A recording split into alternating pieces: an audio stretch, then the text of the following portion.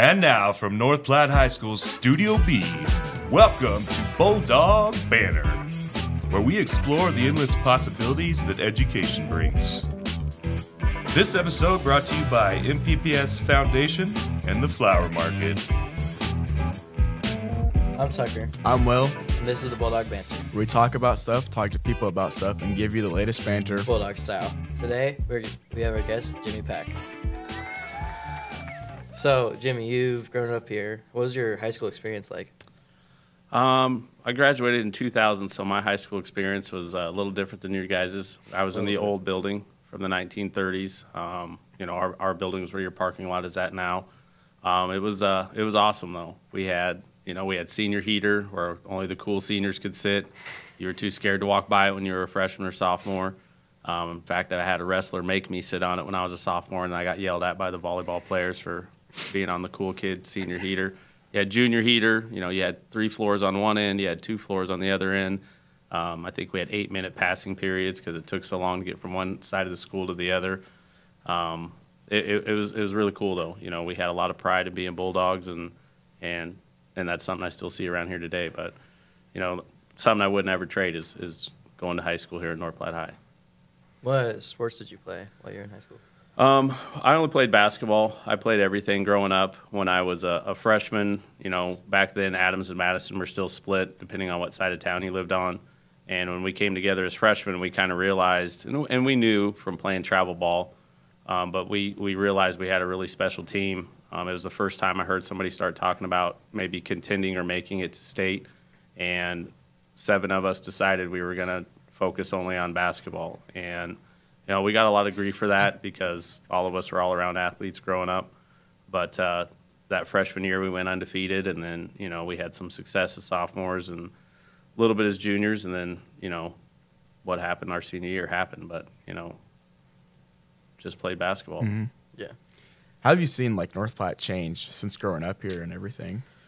Obviously the new school is a lot different. It's a beautiful building. The architecture is awesome, but, I'm always going to favor my old one, the nostalgia. I just felt like it had more character, just more things. It wasn't these blocks and pods and all this kind of stuff. But North Platte, it comes and goes. It's up and down. There's years you're going to have tons of success in athletics, and there's years that it's going to be a little bit more lean. But I don't think it's changed a ton. Even coming back from college in 2007. You still go down the ones. We're the same restaurant. Amigos is where Amigos was always at. Wendy's is where Wendy's was always at. So there's been changes in the community, changes in the high school, but it's still the same old North Platte. Is there anything that you would like to see a change? Maybe a little bit more consistency. We had that a few years ago. There was that amazing hype video that they put together. Girls golf won a couple state titles. Boys won one, got runner-up. Wrestling got runner-up. And you just really feel the school pride just oozing through everybody. And, when I first started teaching here, that was something that I said I wanted to be a part of is people kids being proud to be from North Platte and being proud to be North Platte High. And I'm not saying that that's gone, but like I said, it ebbs and flows. It comes and goes. When I was in high school, I remember, we came out for districts and we went to run on the floor, and the crowd was literally so loud we stopped because it hurt our ears when we came out, and that was something I was like, that's something I wish every kid could experience. We turned and looked at our student section because we couldn't believe how loud they were, and I get it that comes with success, but just that pride and always being a Bulldog. Yeah. You mentioned college. Did you play college basketball anywhere, or? I did. I was very fortunate. 7 of us, I think 6 out of our 7 seniors were lucky enough to play college basketball. So that's what I mean by we had a really successful team. I was fortunate enough to play out here for Coach Kevin O'Connor. It was Mid-Plains back then. I think he's the most successful junior college coach in history. And at the end of that 2 years, had some success, but also had some – college is tough. College is really – it's a lot different than high school. And, when I have parents ask me what does my kid need to do to play college, I tell them they have to love practice. If you don't love practice, you don't have a prayer playing in college. If you're not sitting in 4th period, looking forward to practice, if you're only in it for the games and to have a jersey and to get a hot homecoming date, college ain't for you. So I thought I was done at the end of those 2 years, and then just on a whim, I went to a showcase, and there was a coach there from Colorado Springs, and he reached out to me. So, you know, I thought, you know, how many people are fortunate enough to play 4 years of college. Wasn't ready to quite let it go yet, so I went out there and gave it a shot, and I'm glad I did. It worked out. Some of the best friends I have in life, still talk to those guys every day. Brag a little bit. Senior year, I was lucky enough to be all-conference player or on the all-conference team in the RMAC, so played against some of my old high school buddies. I also played in the RMAC, so it was pretty cool. That's awesome. Yeah. What was that journey like to get to being a college basketball player? Painful. You know, a lot of running. You know, I mean, I'm talking 5:30, 6 a.m. getting up running. I remember in Colorado one time we went and ran up the side of a hill. You know, we had our campus was built right in the side of a bluff, so our coach thought it'd be a good idea for us to run up and down that at 6 in the morning. In the pouring rain, kids slipping down in the mud. Yeah. You know, weight sessions. You know, you got to alter your schedule all the way around. Everything revolves around practice. Long road trips. We had a 12-hour road trip down into Kansas one time. But those are things you wouldn't trade, you know, sitting on the bus, coming up with stuff to do, hanging out with your buddies, you know, this is back when 2K first came out. I played the original 2K. There wasn't even a number on the other side of it. So showing up late to practice one day because our 2K tournament went a little long. We regretted that one for a very long time. But it was an experience I'd never trade for anything, you know. But like I said, a lot of weights, a lot of running.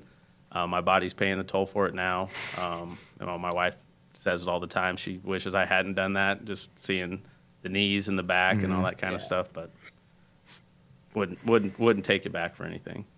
You mentioned like the running. Do you really make your basketball players run all that much? I've heard stories that you like kill them during practice. I mean, to me, it's not that much because I did it. So, and I tell them the first day, I'll never ask them to do anything I didn't do. Everything they do was stuff that my coaches had me do. I'm not very innovative. So, Sweet 16s, we run something called a 20 and 20, which is 20 killers in 20 minutes, and the time drops all the way down. And it's tough. I mean, even on my college team, there's probably 5 kids on the team that could make all 20 of them. So, you got to be in shape to play basketball. Yeah. What's your coaching experience been like? Any fun memories or? That's been a journey. You know, when I first moved back in 2007, I didn't get right into teaching, and my old Coach Dan Moore was still here, and he just asked me if I'd come to practice and help one day, and I didn't. I thought it was just for the day, and then he asked me to come back the next day, and then it turned to, why don't you just come on staff? So came back and did that for 2 years, and then Hershey called, and they needed a JV coach. So that was the first time I had gotten paid for coaching, and you know, my first game, I didn't even know how to fill out a book. I didn't know where to sit. I didn't know anything, and it was a learning experience. And then the teaching job opened up here, and I came back, and who's now our superintendent, Dr. Rhodes.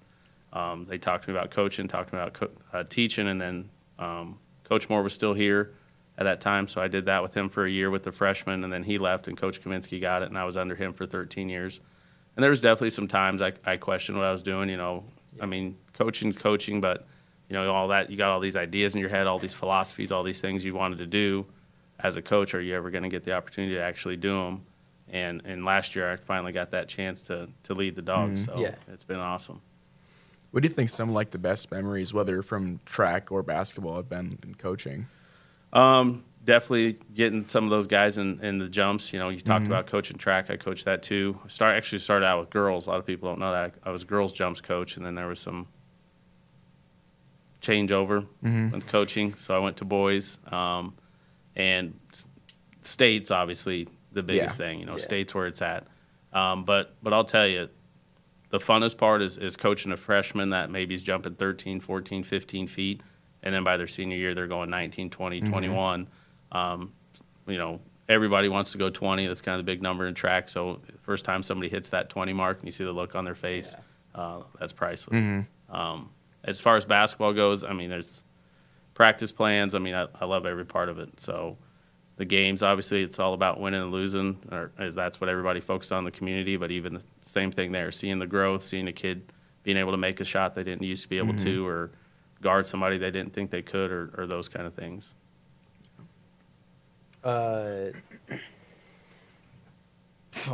what else do you think about like basketball? Do you want to share anything else about it, or? I love the support of the community. Like I said, North Platte is a place. It doesn't matter what sport it is. It's up and down. Football. A couple of years ago, we beat the #1 team in the state, and even being the announcer for Bulldog football, I kind of nerd out on that. That's one of the things I love doing. Take a lot of pride in that too. Whether I'm good or bad at it, I don't know, but I love doing it. And just being a small part of beating Westside, that was amazing. Going down and talking to Coach Workmeister after the game, and I've never won state. I want to, but that's about as close as it's felt as that. Back to when we won districts when I was in high school for basketball. But I just loved seeing that, and then even volleyball when they made state finals. Several years ago. Softball, but we have some ups and downs, and people just have to understand we're not like those East teams that we can go and say, okay, every 8th grader come to this school and we're going to go for it. That's not how it goes. You get a couple classes that invest and they buy in, and sometimes that buy-in even started when they were much younger. But enjoy the highs and deal with the lows, and just enjoy the process all the way through. So you talked about announcing. Like, what got you into announcing everything? A lot of stuff. Well, morning announcements, that's kind of become a life of its own too. And again, I'm sure there's some people that it annoys them, and I probably do it more to annoy them than I do for the people that like it. So I just happened to be in the office one day, and they asked me if I do announcements because the phones were ringing, there's stuff going on. I'm like, okay, I don't even know how to turn this thing on. And then like 2 weeks later, it's like the exact same situation happened. They're like, can you just take care of this for us every day? And I'm like, all right, fine. I don't know where the Good Morning North Platte High came from, and Throwback Thursday and Dynamite drop-ins, and it seems like every couple months we had something new. Like last week was Top Gun week. Don't know why, just was because I watched Top Gun Sunday night. So, and then football announcing. Mr. Altig, who you can never replace, Coach Altig's dad was the announcer for. He did it when I was in high school. I remember sitting under blankets at our district game and hearing Mr. Altig on the mic. So when they came and asked me if I'd do it when he retired, I was like, it was just like, it was like a surreal moment. I know it sounds nerdy because it's announcing, but it's like, I've never even been in the booth before. I grew up looking at the booth and, running the stairs in basketball under that booth. And then, first time I got on there, it was me and Mr. Livingston. We actually swapped quarters. And the first time I went to turn the mic on, I was probably as nervous as I've ever been for anything, coaching, basketball, anything. So when he retired, or I don't even know how it happened, then instead of switching quarters, I just took over the whole game. And it's just, again, one of those things I look forward to every year. Seems hard, seeing all the players and knowing what to call and what not to call. I don't think I can do that. There's a lot. Like last year when we turned the video board on, the script for that thing was like this thick because you had all these sponsors. You had, all the kids from the elementary schools. Yeah. You throw so much stuff in there, and it is a little nerve-wracking trying to keep that all in order. Our athletic activities directors have done a great job of making those scripts and following it. But even when we were getting ready to go live, my phone was ringing, and they were telling me, hey, can you add this, this, and this? And I'm like, dude, we're live in 10 seconds. You guys got to figure this out. So, but it's like anything, there's a process to it. But, there's a spotter that sits next to me. It used to be Brandon Peterson, and he did an awesome job.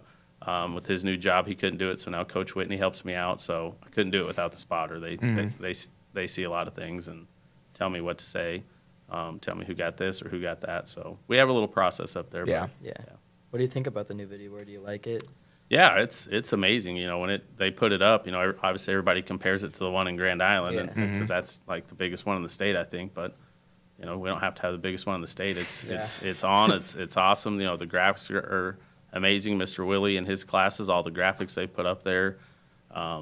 Community loves it. The kids love it. So that was amazing pulling that together. Bauer Field's been in that same spot for the 19. I have a picture in my room of an aerial picture from 1936. It's been in that exact same spot. And one of the things I tell football players, if you grew up in this community, if your dad grew up in this community, your grandpa maybe, they played on that same patch of turf that you did, that same soil that's under there. So there's a lot of blood, sweat, and tears on that field. Yeah. And one of the things with the video board, I hope we get back is, putting that our stadium's also named Memorial Stadium, either on the press box or something out in front. Oh, where yeah, there's that World would War look II cool. rock. Yeah, that's what that was there for. It was in honor of those North Platte kids that didn't come back from World War II. So That would look cool. Yeah. Yeah. What other questions do we have?